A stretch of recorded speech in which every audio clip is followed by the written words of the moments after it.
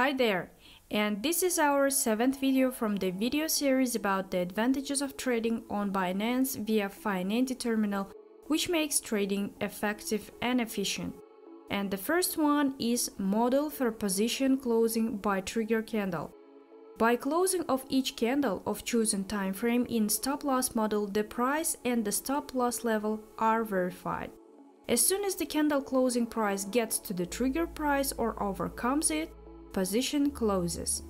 This function perfectly protects from false price movements and punctures. Link to the detailed video on this model will be in description.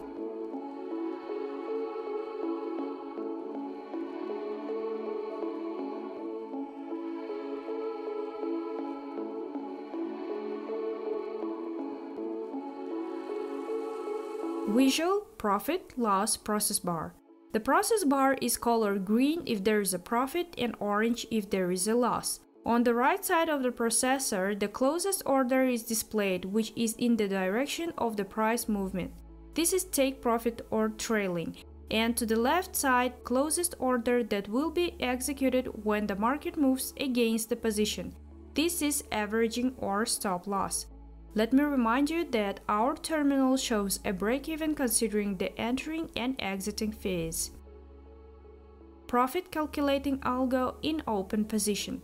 Net profit percent is counted from the position price to extreme price in order book, but not the last price. For example, if it's long position, then the extreme sell price in the order book is taken. Though, if you are closing the position by market, then the profit, of course, less than it is displayed. Closed positions list. For clarity and to analyze our trades, we display a list of closed positions. When you click on a position, you can see in detail all executed orders in the order they were executed and cancelled in the order they were cancelled. Display of executed orders on chart. Click on open or closed position with executed orders will display their marks on chart. Opening order by Tradingview signal. At first you have to choose the signal type that has specific set of rights to open order, such as open, averaging, close all positions, and create a signal in the terminal. Signal in the terminal is kind of a gateway through which orders are opened. This is similar to the form of an order in which you manually open orders, so you do not need to create many signals, because if the signal has the desired set of rights, then you can use it to buy or sell.